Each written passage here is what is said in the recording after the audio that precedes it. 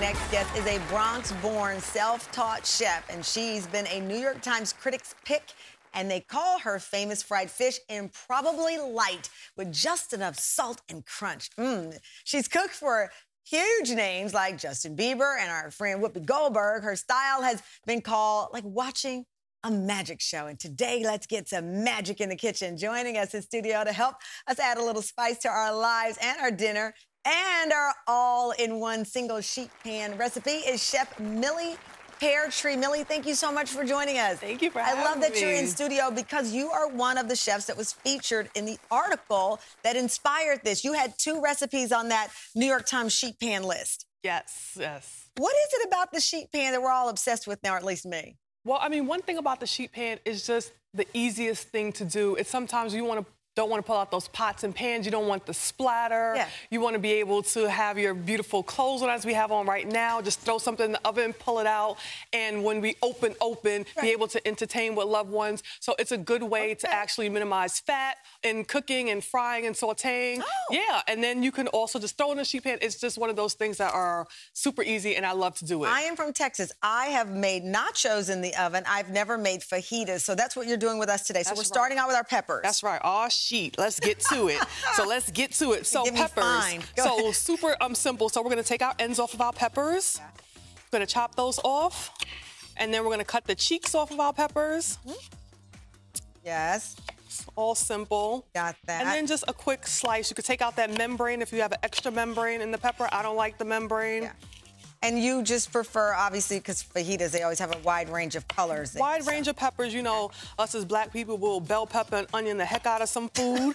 But most importantly, we have some red peppers because they're nice and sweet. And most importantly, we eat with our eyes. Yeah. Color is everything. Okay. So we have our peppers done, a beautiful Millie, I can't believe you got me chopping on air because I really need to take a chopping class, but my chopping skills are horrible. So we just chopped up our bell peppers. We've got beautiful red, orange, yellow, green. Now you have your steak. What cut of steak do you like? So we're going to use flank steak. It's easy to cook. It's very lean.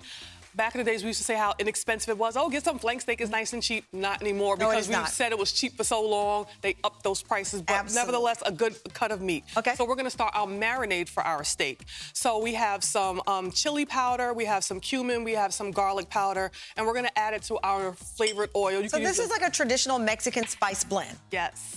If you don't want to use garlic powder, you can use fresh garlic. I like to use garlic powder. I make this for one of my really good friends. She doesn't like chunks of garlic, so garlic powder is a way to get that flavor in there. And what oil did you use? We're using extra virgin olive oil. However, if you don't have that, canola, vegetable, whatever you have on hand, totally use it, it'll all work. You can even use coconut oil because it's high smoke content. So pretty much, this is one of those, you can use pretty much any type of oil. Okay, I wouldn't use sesame because that'll change the flavor profile. Okay, so you have our rub here that we put on the steak itself, right? Yep. And we're gonna brush it on here, and you could totally marinate this in a bag as well. I tend to do that because I like when I'm cooking, you know, a big piece of meat like this to put it in my little Ziploc bag and let it all marinate inside in my refrigerator for at least a few hours. Rub it on there. Okay. So we've got that. So we've got our steak seasoned to perfection. Let's move over to the sheet pan itself. Absolutely. Sheet pan itself. So, of course, we have our onions sliced nicely. But what we're going to do before we add the rest of our vegetables, we're going to add this steak to the middle of the pan. Oh, okay. Okay.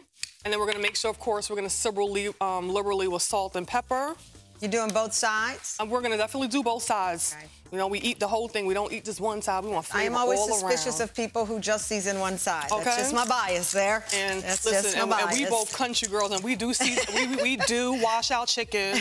I don't care what people say. I wash my chicken, child. Uh-oh. Okay.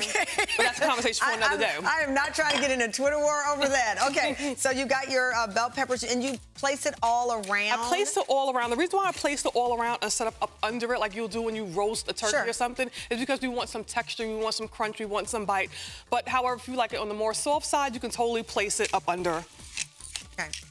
And these onions, you just kind of place, they almost look like you're decorating. Good. That's right. Make it real pretty. Okay. So we're gonna add some oil and salt and pepper to our vegetables as well. Everything is seasoned. Okay, and you're gonna drizzle a little more olive oil on top, in my case, to finish it off. Yes. And then we put it in the oven, how long? We're gonna put it in the oven for about 12 to 15 minutes, depending on doneness. If you like it a little bit more on the well side, you'll cook it a little bit longer. If you like it less, maybe 8 minutes, but depending on how you like it. So we're gonna cook ours between 8 and 12 minutes. All right, 8 and 12 minutes, we'll be back. Chef Millie is gonna stick around, and we'll find out how these fajitas stand up to our sheet pan test after the break.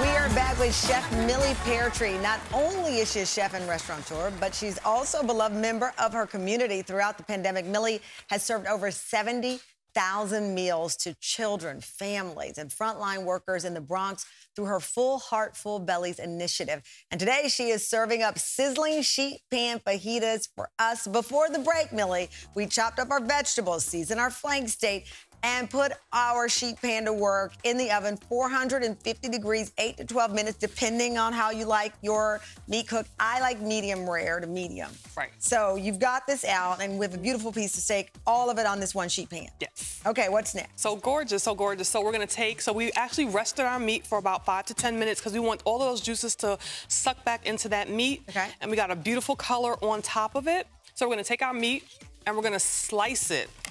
And the way we slice our meat is we're gonna do against the grain. So you see where that connective tissue is, like that, the muscles of the meat. So we're gonna cut against it because we don't want it to be tough. Right. And you should see me at home in the kitchen. I'm literally with a magnifying glass. I'm like, okay, wait a minute. Millie said against the grain. Against the grain. All right. So and if you don't like steak, feel free to use chicken. Yeah. You can use some portobello mushrooms. You know, use whatever you have. All right, so we've got our beautiful steak here. Now, obviously, you don't have that sizzle that you might have if you cook it on a skillet or cook it on the cooktop of your oven. Right. But nevertheless, it's juicy, it's delicious, and it's flavorful. Right, and you can totally get that color, get that char, put it under the broiler, and all of that wonderful, the seasonings will start to crystallize in there, and you'll get like those wonderful marks. So good. Beautiful okay, and that's a good delicious. Tip. So at the end, just put the broiler on high and let it get a little crispiness. Right, okay, and then good. when you pull it out, it'll definitely sizzle because it has like that fat in the pan as well. Love that tip. Yep. Okay, and we've got a little lime juice. Are we finishing it off? Absolutely. So the way I like to eat it is, you know, I'll take it with my peppers and onions. We'll take some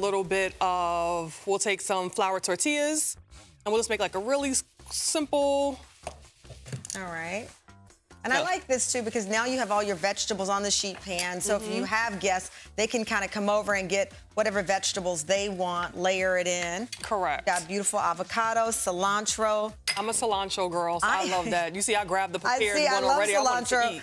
I love also, you've got your sour cream, a little hot sauce here, and you finish it off with lime. Lime juice, like I like that burst of freshness, and I finish a lot of my food with either fresh herbs or some kind of citrus because it just brings it all together. And then we have like this wonderful, Love it.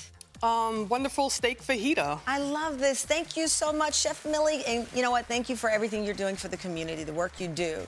You're just an angel. Angel in the kitchen and angel on the streets. We appreciate it so much. Thank you so much for having me. And be sure to check out the recipe on our website, TamronHallShow.com.